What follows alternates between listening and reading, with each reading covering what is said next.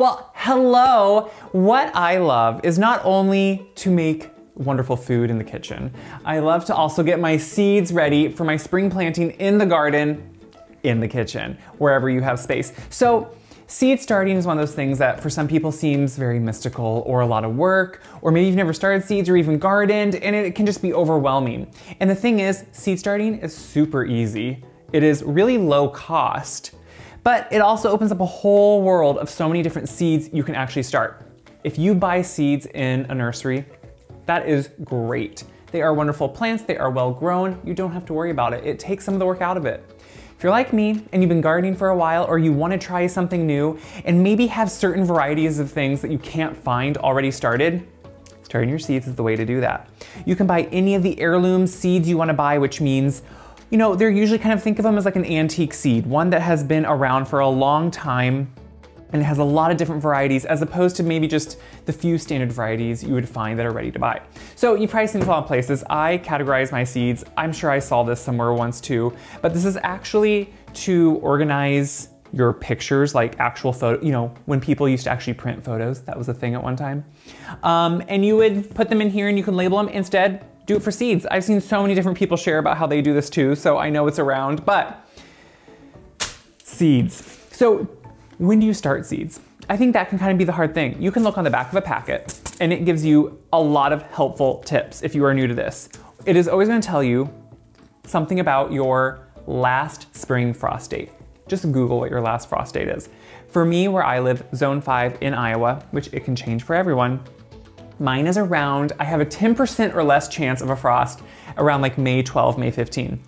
Last year we got a frost at that time, 10% or less chance, and it happened. So follow the frost dates and then you know. But like on this packet it says, start indoors 6 to 8 weeks before your last spring frost date. So then you can kind of work backwards and start kind of knowing when you start certain seeds. So your earliest crops are gonna be your cabbage, your broccoli, cauliflower, because they can take cool temperatures.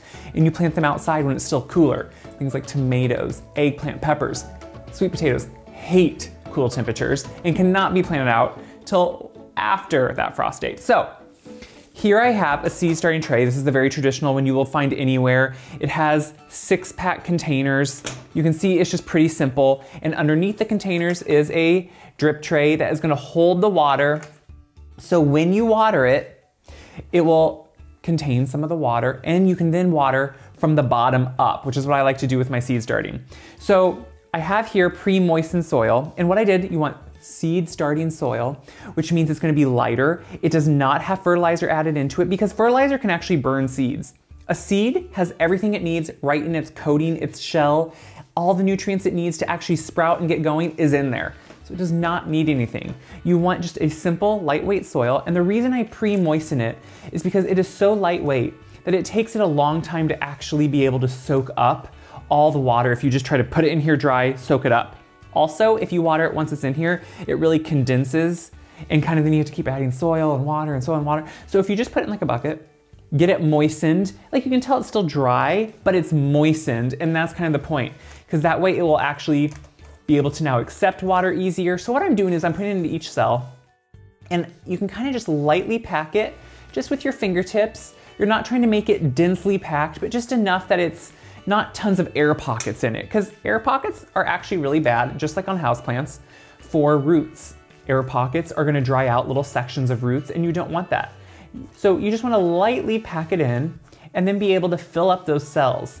So as we're doing that, you can kind of see that they slowly fill up, but we're not overfilling them either. And what I like about on these larger trays, you can kind of just swipe it around where you need it. And don't worry, if this to you looks like, oh my goodness, that is a lot of seeds. It is. You can do 1 6-pack, 2 6-packs, whatever works for you in your garden, whether it's a container, 1 raised bed, multiple raised beds, it doesn't matter. You can make it work for you, and that's what's wonderful about seed starting. However, whatever size you need, it's perfect. So I'm gonna wash my hand, and then we're gonna start with the seeds. Now, as you can see, I kind of go overboard and like to try lots of different varieties. And I also overplant in the sense that I'm probably gonna make sure I have at least a couple extra plants than what I'm planning on planting at the moment, because you never know how the crop's gonna turn out. Will a couple die, or outside will one die and you'll wanna back up? So it's always good to have some options and give yourself some leeway, just for added insurance. So if you're also worried, yes, I do. I save my seeds year to year for a few years, and honestly, it can probably be for a few more years than you expect. But every year there is the possibility that it doesn't have as high a germination rate. But in the second year after you buy it, the third year, you're probably gonna be fine. So I'm gonna take about, you can just see how small these seeds are and how they're gonna disappear once we put them on. But I start by just making a little hole kind of in each little cell. And just kind of, now, if you're worried about how deep, a lot of them, again, they tell you 1/4 inch to 1/2 inch deep. So a lot of the guesswork isn't guesswork. You can actually just check on the pack and know what you need to know. That's what's wonderful about it. So you can kind of, guesstimate what a 1/4 inch would be. And since it gives you that leeway, you don't have to worry so much. So I have little holes there, and we're not packing it in again. I'm just gonna take a couple seeds, probably per one. So again, this is just a second way to do that added insurance. And you can see as I'm going, look at the cost here. So we're talking a few dollars for some of the packets of seeds. You're getting hundreds of seeds. So don't worry about using a few extra seeds in each one. As they sprout, which we'll do a follow-up video, we're gonna take out all the extras because we don't want them to crowd out, but we definitely wanna make sure that we have enough. So I save, once you get done, you save your seeds, do not throw these out. This is a great thing. If you're new to seed, or you're not new to seed starting, whatever it is, share them with friends. Get together, buy them together, all use them. So now we're just gonna slightly, with our fingers again, just put that soil back over. So since it's pre-moistened, I was mentioning I like to have it pre-moistened because I don't like to water them directly after over the top. Because if we right now would take, a watering can of water and just start going over the whole thing, you can displace the seeds. It could spill over, those seeds could get pushed off, or they could get pushed into another cell.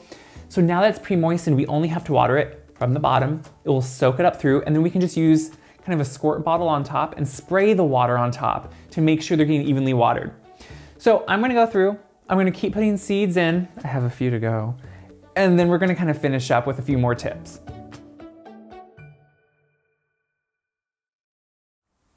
I have all my seeds planted, and I put the soil back on, and I even actually started labeling them all. So I go a little bit type A, and I use my little label maker and label the sides, because before they get, sprouted, you put a cover here on them, and so little sticks, like garden stakes they're labeling, they don't really fit with my cover. So I put it on the side so I can always know for sure which one it is.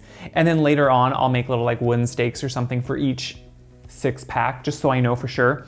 So on top of the soil, you can see there's something there, and it's vermiculite, which is a natural product that you can buy at almost any garden center because it's a soil amendment. It's really good to put into your raised beds. It helps aerate. But here what we're doing is we're helping so too much moisture doesn't sit on top of the soil. So a lot of times what can happen in seed starting, or the one nemesis that I seem to sometimes have, is where the soil, the moisture that's trapped inside of these, because we're gonna put a cover on it, make it into a greenhouse pretty much. It can get so much moisture that it can kind of cause mildew or mold sometimes on top of the soil. And then as the sprout comes, that can kind of start rotting that sprout off and dampen it off, is what it's called. So what the vermiculite here does is create a different surface where the moisture isn't able to quite do the same bad effects that it would otherwise. And it actually works really well. So I just put a nice layer over all of it, not too thick, but just enough to kind of keep that moisture and stave it off, and you're ready to go. So I had all the packets around here because I was keeping everything to know where I was putting it and what I was doing. So I'm gonna just take them away here. Obviously, then I'm just gonna keep them over there. I just had to know what I was doing while I was doing it. So the vermiculite is all on. At this point, I do like to give it a nice little spritz, just with a water bottle. You can see some of the vermiculite will get displaced, but then once you really start moistening it, it's just gonna stay there. This just helps to make sure you have that moisture set in right in the beginning, because the moisture now plays an extremely important part. So really what helps anything sprout is some light, warmth, some water, And so we just need to give it all those components. So we don't want to overburden it with water. We don't want these to be sitting in water or drowning in water. Instead, we're just giving them a good dose here on top to make sure it's well moistened on top. Because remember that seed's also in, we moisten the soil and then the seed is in the top quarter to half inch of it. Now, the important part is our cover. So this is now creating its greenhouse. So it's trapping in some of the vapors, the warmth, and then the light now, I'm gonna put it under a grow light. Now, I have a grow light system that has like 3 racks. It's large, it has high powered lights. Obviously, I do a lot of seed starting. If you're new to it and you're doing a couple packs, you can do them in, you know, a windowsill or something. It just, the sun this time of year doesn't have as much strength. And so you're not gonna get as much maybe light out of it. It won't create maybe quite as sturdy of start. But if it's what you have, totally go for it and it can work. I remember growing up, my mom did that a lot. She sometimes used grow lights, but she did it that way too, and it does work. So I'm gonna put these under grow lights. I'm gonna put the grow lights down close to it. Once they sprout, and they can have this removed then, because then you're gonna trap in too much moisture once they're all sprouted. So when they're sprouted, we're gonna remove this. The light will go down close to them so it can really absorb all the nutrients it needs from the light. And they'll go. So we're gonna do a follow-up video because right now, this doesn't look like too much fun, does it?